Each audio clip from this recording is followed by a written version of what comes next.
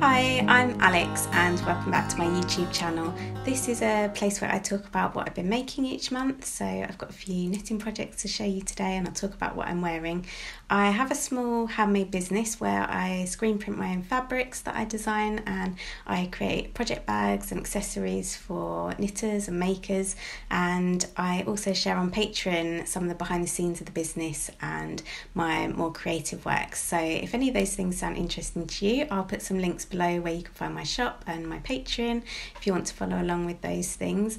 I'll start by sharing what I'm wearing. So today I've got the Myosotis dress by Deer and Doe, which I made quite a few years ago now, I think. It's a rayon challis fabric, and I'll stand up so you can see it's got this sort of gathered waist, and if I remember rightly I shortened the sleeves ever so slightly, and it's got these little shell buttons and a sort of almost like a grandad style collar, I think you'd call that. But yeah, really lovely and cool dress to wear in the summer. So yeah, I really like this. It's very light and floaty and I love this print. I'd be surprised if this fabric was still available, but I will check it out because sometimes I think it was from, I can't remember. I have notes on it, so I'll look it up for you, and yeah, hopefully there might be possibility that it's still available somewhere. But if not, it would look beautiful in all different fabrics. I've sewn this in a linen, so I've actually got a hack that's over on my blog where I shared some small tweaks I made to do a sort of longer midi length version. I did a midi length version in a linen fabric, and I carried the buttons all the way down through the dress, and I put some patch pockets on it as well, just to give a totally different look. So I'll share a link to that as well for any of the sewists amongst you that might be interested in that.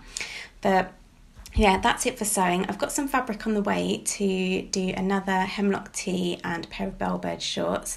I'm going on holiday at the end of September, and I wanted a couple more sort of summer pieces that I can just wear around the pool. So yeah, I'm looking forward to that arriving. I should have waited and I could have shown you the fabric because it will probably come tomorrow, but the weather's been really gloomy all week and today's the first day the sun's come out, so I knew that I wanted to jump in front of the camera and share some of my makes with you while I had the lights. So let's get on, and I'll start by sharing a new cast on. So this is in one of my Summerberry bags. This is a top handled tote, and I just love this style of bag. I've been working out these a lot lately, and yeah, really pleased with how those have turned out.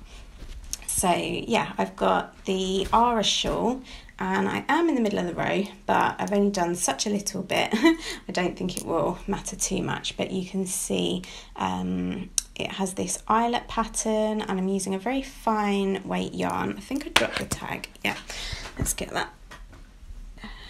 If you've been around since some of my earlier episodes, you'll know that I did used to work for the Fibre Company, and although I'm not working with them anymore, I still really love their yarns and was happy to buy a skein of this, as I thought Meadow would be perfect. Andrea uses quite a similar weight. They call it a heavy lace, and it's a 100 gram skein, which gives you 498 meters and 545 yards. And it's a 40% wool, 25% llama, 20% silk and 15% linen blend. So it's quite an interesting yarn, and it just feels really lovely. I think it's going to be beautiful for summer. I will show you a picture. So apart from the eyelets, it does have quite a simple lace border. So there you go, you're able to see that. I think it's a really lovely, it's quite a shallow crescent shape, which I think is a really nice shape to wear. You can wear it sort of really bundled up around the neck if you wrap it around a few times, but it will look really beautiful draped over a dress, just over my shoulders. So this is another project I'm hoping to have finished before my holiday, so that in the evenings, if I want to cover my shoulders or just add a really light accessory, then I've got something that I can take with me. So I'll give you a little look at the ball.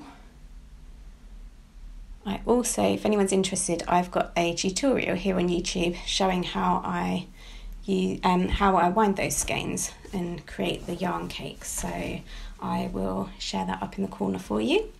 So that's a new cast on, which is exciting. And because I was working on that, I haven't done a lot on my socks, but in my Summerberry drawstring, I've got, I'm not sure if you can see, but this print does have little gold accents in the middle of some of the flowers, which I think is really sweet. Should point that out because I don't think it comes across in the pictures so well, and it's a really nice detail when you're looking in person. So in here I've got the St Mary's Mead socks by This Handmade Life, and when I showed you last month I had, let's take that out.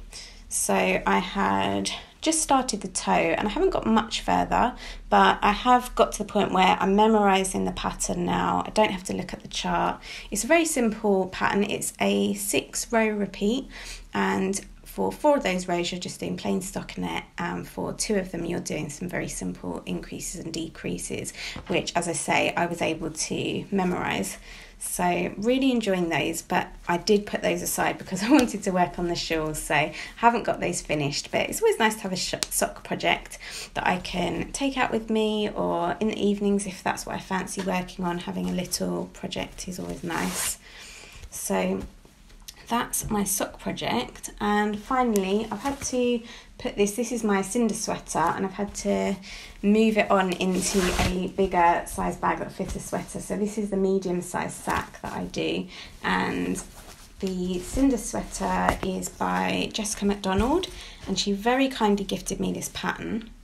I'm trying to remember how that came about. I think she approached me about knitting her children's wear collection, which is really sweet, really beautiful, but I didn't have any plans to knit any children's wear at the time. But I do love her colour wet pullovers. She's got a few that are really beautiful designs. So I think I remember at the time I said I wasn't looking to knit any children's wear, but I did really like her cinder pattern, and would she be happy to gift that to me? So she said yes, and I cast on using the Jameson Smith 2-ply jumper weight yarn that I used to knit my pheasant pullover, and it's come out beautifully. I'll stand up so you can see that I've finished the sleeves, and I actually put the body on hold so that I could check the fit before finishing the body. So I find it really helps when you've got this kind of yoke sweater and you try it on as you're knitting down. I do think sometimes it sort of rides up a little bit and you don't always get an accurate idea of how something's going to fit and feel when you've got the sleeves on. So I did go ahead and put the body on hold, knit both sleeves. I did make a little bit of a modification on the sleeves. I was finding that I thought that they were going to be a little bit too snug for my liking. I like to have a little bit more room in my sleeves. So I didn't follow the decrease patterns until much later. I started decreasing. So I will share those notes as well in case anyone's interested in that. But obviously that's the beauty of knitting, is you can tailor your own sweater to fit exactly how you want to. So you might not want to follow those decreases that I did. The patterns probably will work for you. But as I say, felt a little bit snug. It might be because I'm using a different yarn. Maybe my gauge is slightly off in the sleeves, who knows. But anyway, it was very simple to, when I realised, I tried them on after I'd done a few inches and just thought, don't think I wanted to continue decreasing, so I just left the decreases off until I got to like the sort of slimmest part of my arm and decreased to the cuff. And I love the cuffs. They've got just really lovely simple 1x1 ribbing, and I am pretty sure that I'm at the point where I can add the ribbing now.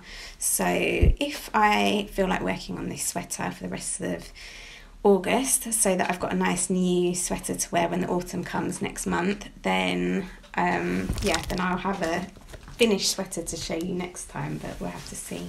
I've been really unwell this month. The first half of July was not great, and all I felt like working on was some stockinette and just going round and round and round. So that's why I was able to get quite a lot on this done, because I didn't have any of the sleeves done, still had quite a bit to do on the body. But yeah, I was really quite unwell, and at first I didn't even feel like knitting, to be honest. It was when when you don't feel well and you don't even want to knit or read or anything, just feels like too much effort. But as soon as I started getting my energy back, this is exactly what I wanted to work on. So I did make really good progress, and it feels nice to have something to show for not a very nice time because it just adds another layer of stress when you run your own business and you have to take time out because you're ill. It's just another layer of stress because you know that you're not making any money while you're out, and you can imagine that that's a bit of a strain, and you've got that in the back of your mind, willing yourself to get better, but you can't always rush these things, can you? So I'm really happy. I've been feeling better the last couple of weeks, got my energy back, and I've been working really hard to get the shop stocked up. So if you've been waiting for payday, or you've been waiting to make a purchase and you noticed earlier in the month that it was looking quite quiet over there, you'll be happy to know that it's fully stocked. I've got all of the different sack sizes. So I've got sock sacks, medium, large sacks. I've got the drawstring project bags and all my different fabrics. I've got the top handle totes and the larger sort of tote bag with the longer handles. I've got needle cases, everything. I think everything's back in stock now. I worked really hard on getting all the different prints stocked up, and it's looking lovely and full now. So if you want to go and have a look, I'll put a link to the shop below. My website is alexcollinsdesigns.com. And go and take a look and see what I'm doing over there. Actually, one of the things I did while I was sort of recovering was I have wanted for ages to work on my packaging, and if you follow me over on Patreon, they had a little sneak peek, so I was working through the ideas for this.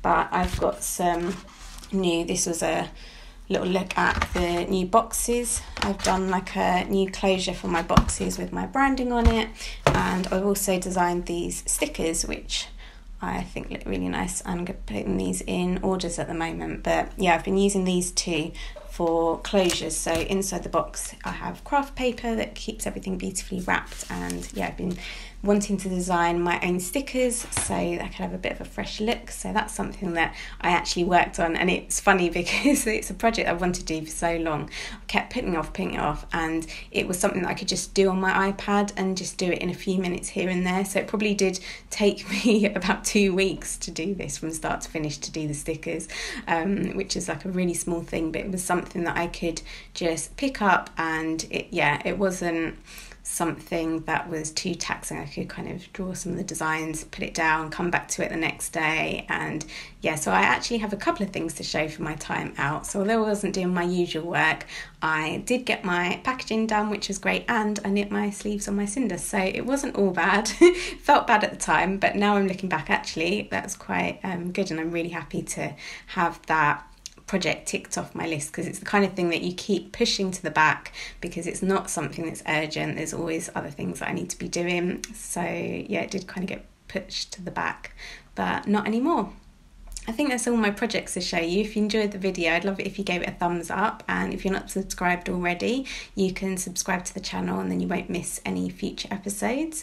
As I said before, there will be show notes linked below the video, and you can get the show notes to your email. So every time a video goes live, anybody that's on the show notes mailing list gets an email, and they receive a list of everything that I talk about in that episode. So you'll see before you even click through to the video what I've been talking about. So you can sign up for that as well.